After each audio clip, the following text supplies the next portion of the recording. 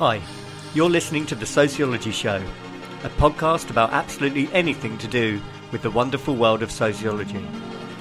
Whether you're a teacher, a lecturer, a student, or just taking a passing interest, this podcast will look at a range of issues from social class, ethnicity, gender, sexuality, religion, crime, education, and anything else that sociology has to offer. My name is Matthew Wilkin, and in each episode I will speak to someone working in the field of sociology and let them explain all about their own interests, their research and their experiences. So put your earphones in, turn the volume up, and let's be sociology geeks together, eh? My guest for this episode was Dr. Li from the Chinese University of Hong Kong. We talked about an area that's a little bit different in sociology that we don't normally talk about, and that is the sociology of food. Dr. Li grew up in China. She also then studied in America, in Michigan, studying sociology before returning back to China, where she teaches on a range of different topics at the moment, including the really interesting area of the sociology of food. Without further ado, let's go over to the interview. Hi, thanks for taking the time to talk to the podcast. Would you like to introduce yourself, please? My name is Xueshi Li. Currently, I'm a lecturer at CU Education Gen. I'm teaching sociology classes here. Before joining my current university, I was a postdoc in Tsinghua University in China. And before that, I did my PhD at Michigan State University in the US. And my major research area is sociology of food. And that's mainly about my area and my education background. Excellent. And I'm very appreciate you giving me the opportunity to speak here. No, that's great. Thank you very much for giving up your own time. Before we get into sociology of food, which sounds absolutely fascinating, when you were studying yourself, what really inspired you in sociology? Was there any particular theories or sociologists that got you passionate? I would say I was, when I started, I think it's really about my personal identity. I grew up in Shenzhen, which is a migrant city in China. And when I was a high school student, most of my high school classmates, they were they were eager to making a lot of fortune in the future.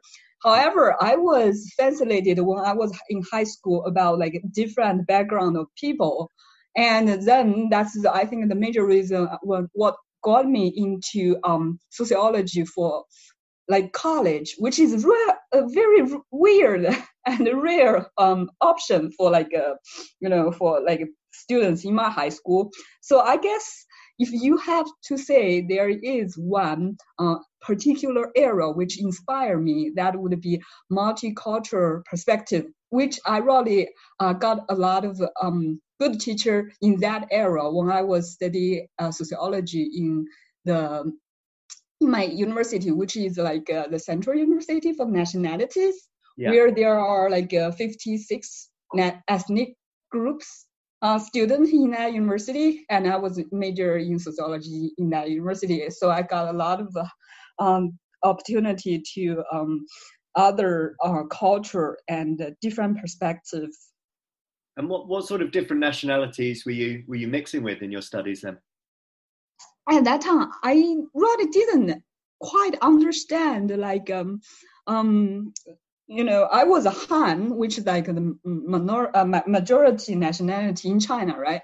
But when I was in my university for college, we do have Hui, which is a Muslim, right, group in China, and I do have roommates who did not have the same living habit like myself. Like, for example, they didn't eat pork, and also I have classmates. They spoke a different language. So when they were in college speaking Mandarin Chinese, they didn't feel very comfortable and all that. And one of the things I think in my undergraduate program is that I start to know there's many different way of saying the word. Like the classmates I just mentioned, I feel like at first I thought, that's because maybe they are not from a very, very economic developed area. I was kind of even I questioned like Shenzhen, like all this kind of too much about this business idea. But when I was in my college with the other student from other background, I was at first not very used to that. Yeah. However, I think in the 4 years, I do get a lot of like ethnography opportunities in the program. All that experience really helped me to like say things differently. Especially, I think that's quite helpful. Yeah. Whereabouts in the States did you say you were studying? I was in Michigan, which is like my university is in East Lansing, which is the capital of Michigan, and it is an agriculture era in the States. Yeah. Okay, and especially since like the Detroit wasn't doing very well at that time, I was studying there, and there's a lot of reflection about the economy and all that in the States, and that's actually the reason why I changed my area from environment to food. And what did you find were the biggest challenges going to America from your own background? Well, the challenging is, again, you have to change your perspective, right? Yeah. Even though I thought I was really ready, because I thought I was very used to ethnography. I'm used to, say things from a very different culture.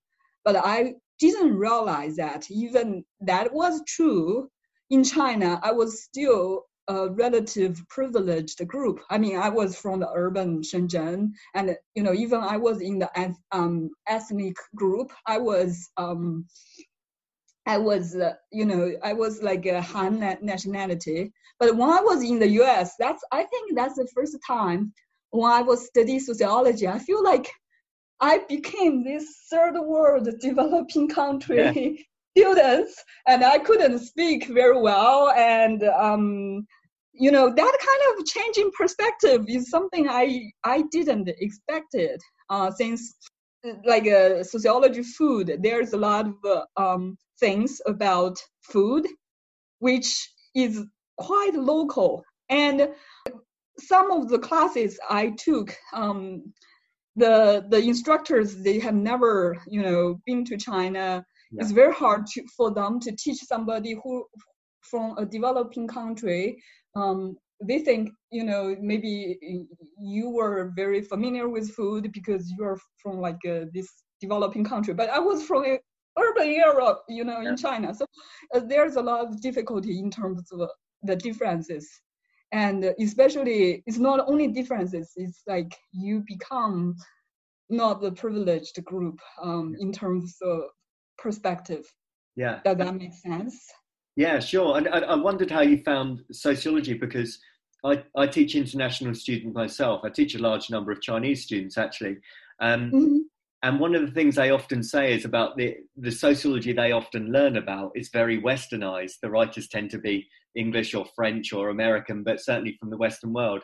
Did you find that as well in your own studies? Yeah, exactly. And that's why I said the challenge is you start to learn about a lot of these social problems, but in a perspective of the US, right? Yeah.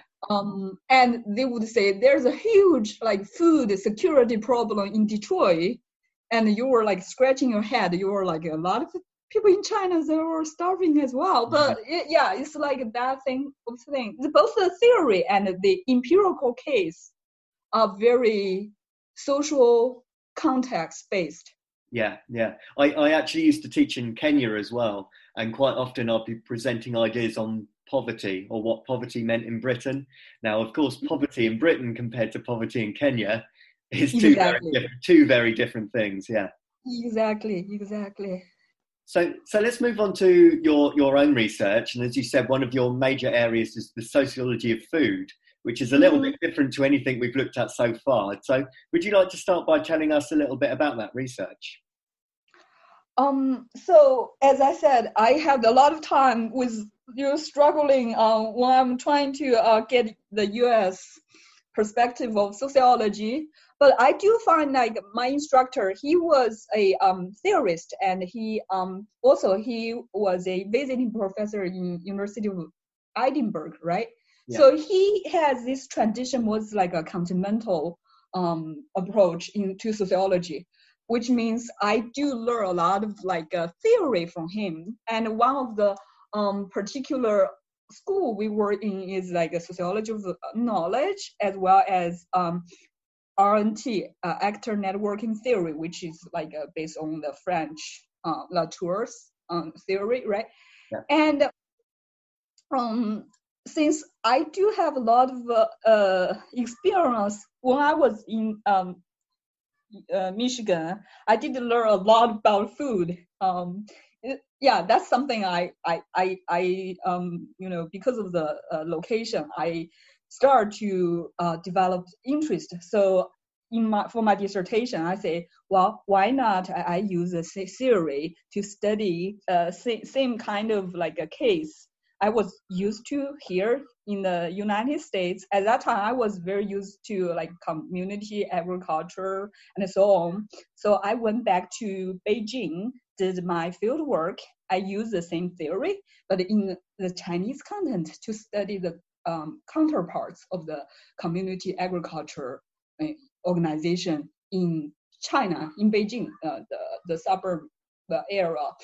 And I did a little bit of comparison with the case I learned about in Michigan, and I have some interesting discovery, and I basically write my dissertation on that topic. And then after graduation, I did a little bit of program for FAO about China's alternative food network. So again, I'm using the same theory, but in a very different content, right? Context, the social context of China, because to the US, community is one thing, but in China is another thing. And even you are studying food, again, you need to, adapt to a different environment. Even the environment is what I was used to in terms of my nationality. But I did the research. I found that in China, actually, the community support agriculture was here not like the same reason as how it was developed in the U.S. in terms of for China's food safety problem and all that. A major reason rather than the U.S. Is really about like social movement, about community and that. So that's my study for the food part. And after I start here teaching in my school, again, I was using the theory and trying to study people nearby. I'm trying to look through food about the people and the groups and other things reflecting through food. Does that make sense? Yeah. So you're interested in both the production of food and the community side around it as well. Is that right? Yeah, for the community service part, it's very interesting. Actually, in Beijing, that is like both the consumers and the producers, they are like the same group, which means But here down in Shenzhen, we mainly study the consumption side because it's hard to study the production side. It's too urbanized, basically, here in Shenzhen. Mm-hmm. Yeah. So tell us a little bit about the consumption of food. How do you add a sociological theory to something about the consumption of food? Okay, so in sociology, our one thing we study is about structure and agency, right? So that's always big.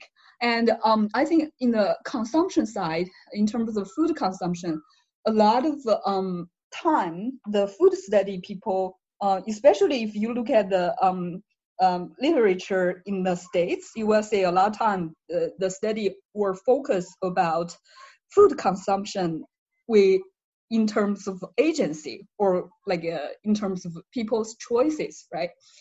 But when I was studying here, sometimes when we look at the consumption, we want to look at how the structure, especially in the Chinese content, right? The structure is like a very important aspect. How social structure influences food,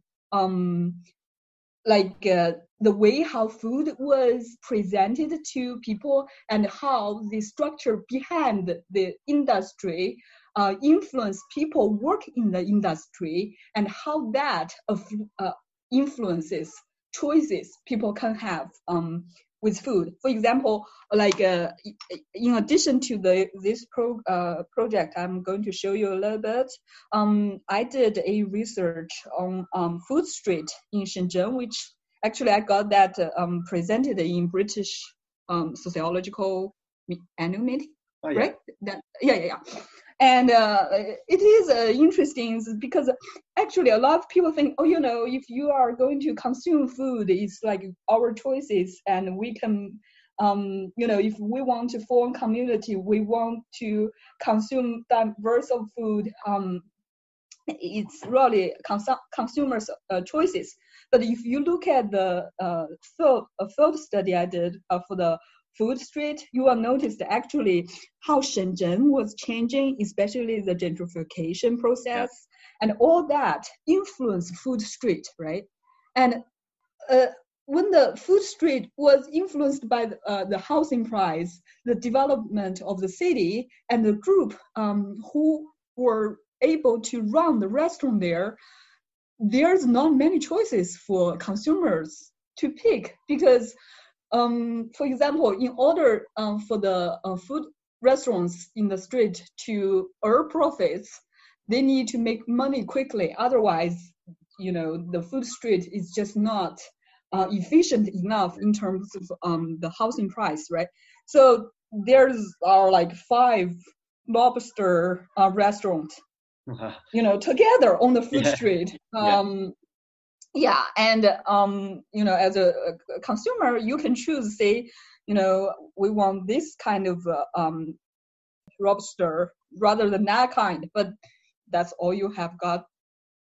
So basically, through that study, it reflects how food and also how restaurants, how food choices are influenced by the history, by the gentrification, and about all these kind of structure forces behind the food influence people's choices, and influence what we put in our body, in our mouth every day. That's the thing. So you do quite a lot of attachment to social class as well? Well, that's a very interesting question. We do say about gentrification, but on the other hand, because of the political environment, how I'm teaching sociology right now, right? So you can see that through the story about the class. Yeah. But I don't make like arguments of like class and political, implication of class. Yeah. And what about the changing nature of food? Because it would be fair to say that we have become much more aware about diet and health and protein and so on. So how have you seen that's changed our relationship with food? Well, it's very interesting you mentioned that. One thing, while I was teaching this class, I do have this chapter on health and food.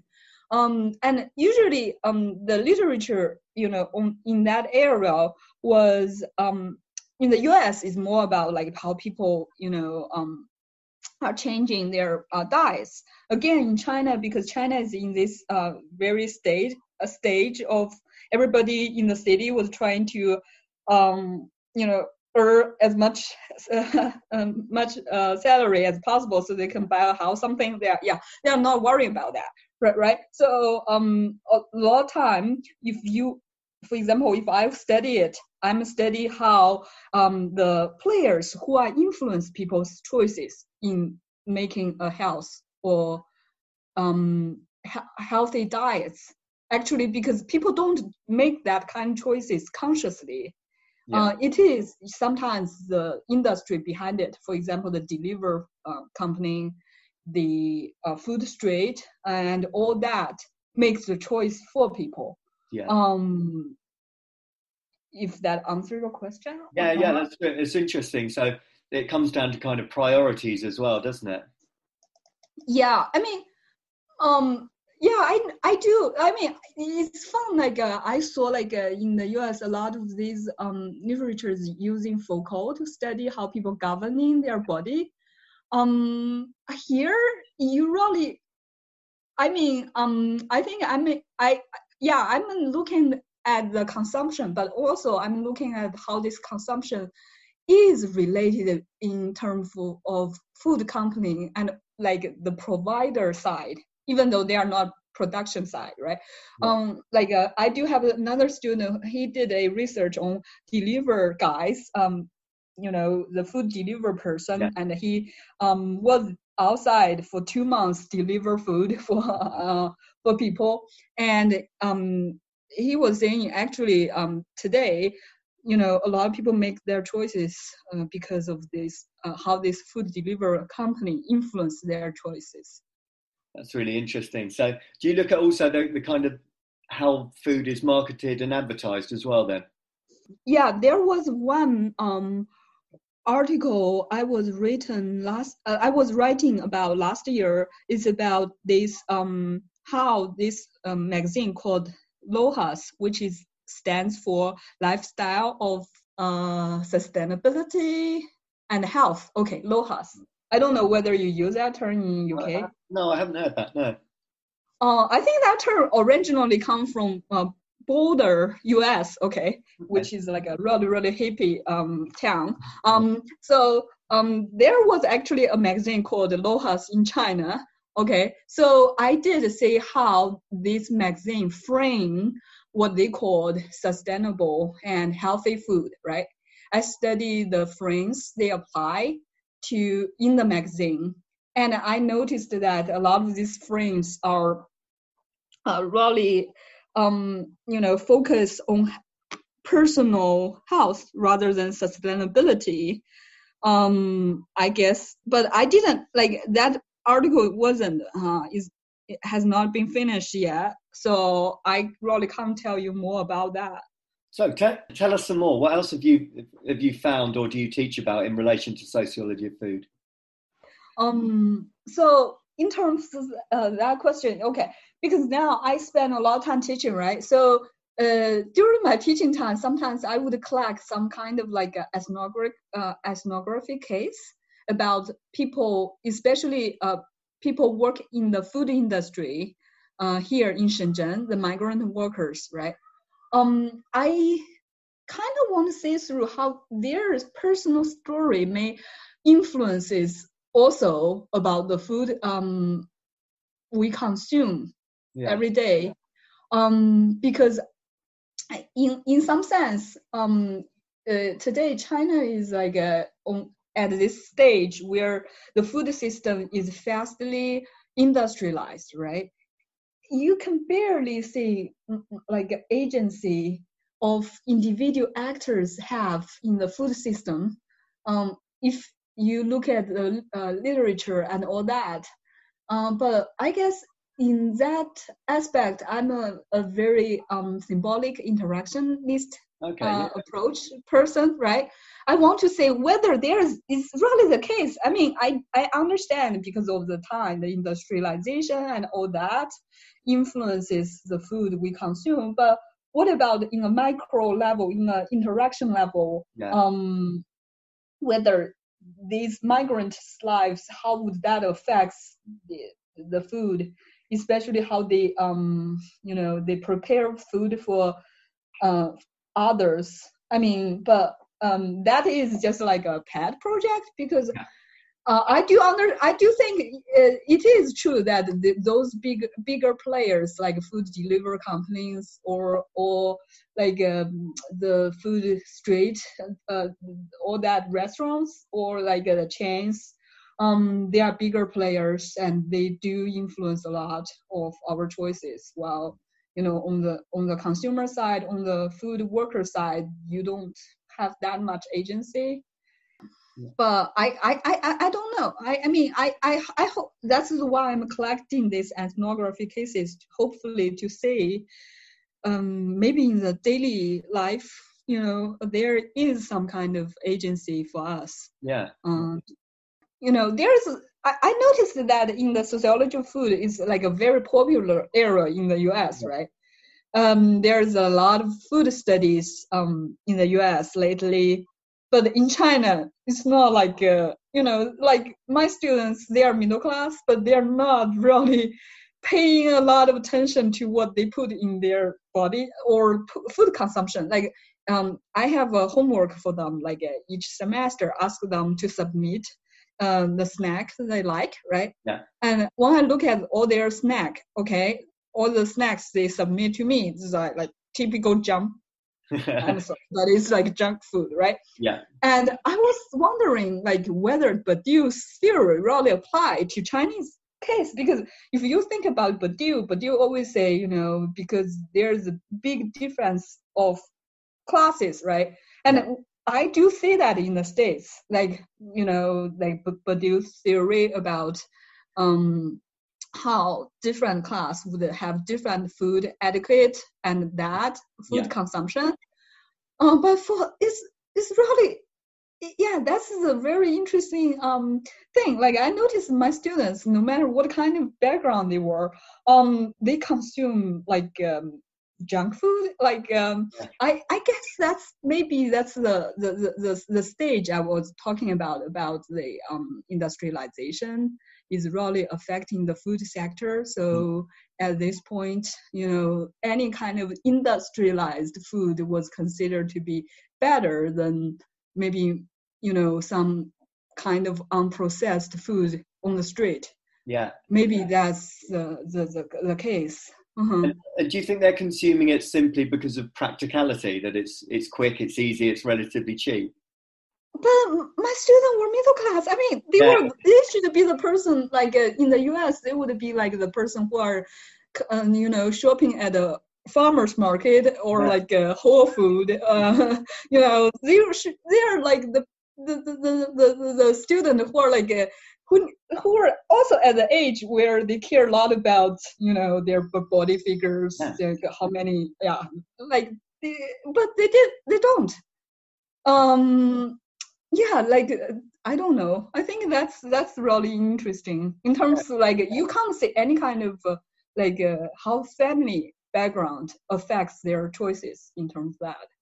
Yeah. But you do say like how they consume, for example, clothes brands of clothes, laptop differently, right? But in terms of food, there's not like significant difference among different background of students. Yeah, that's interesting. That's really interesting. Mm-hmm. And Dr. Lee, where can we find more information about your research, or do you have a Twitter account or a blog or anything else that students can find out a little bit more about your work? I do have like articles published on the Sixtune, which is like medium, like a public medium like account.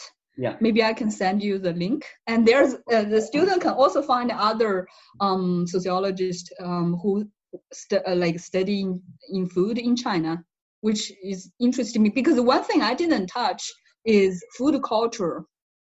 Because in terms of sociology we don't study that, but there's other scholars study like social issues and they using a culture lens. Maybe that would be interesting to some of the students there.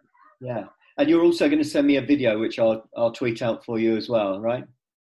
Yeah, the video talks about the life of Sister Guozi. I think I really like the project we did because sometimes I think for sociology, as I mentioned, right, we want to change people's perspective. We want to stand from like another, especially social actors we are not familiar with.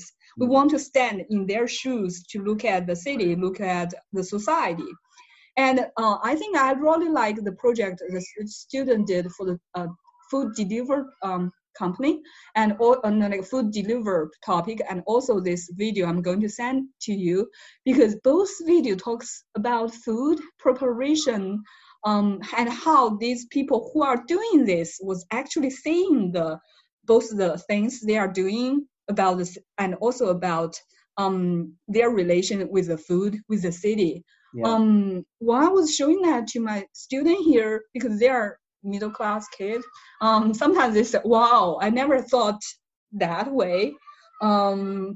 Because I thought food was just food. I never thought about people behind the food and all that. Yeah. That's really interesting. Yeah, I look forward to seeing that one. Thank you very much for giving up your time today, and best wishes for the future and with your students and for future teaching as well. Okay, thank you a lot for giving me this time to communicate. And I do want to say that because of this event, I didn't teach for a long time. So if my English is confusing, I'm sorry for that. Yeah. Great. Thank you. Okay. Thanks. Okay. See you. Bye. Yeah. Bye-bye. Thank you for taking the time to listen to the podcast.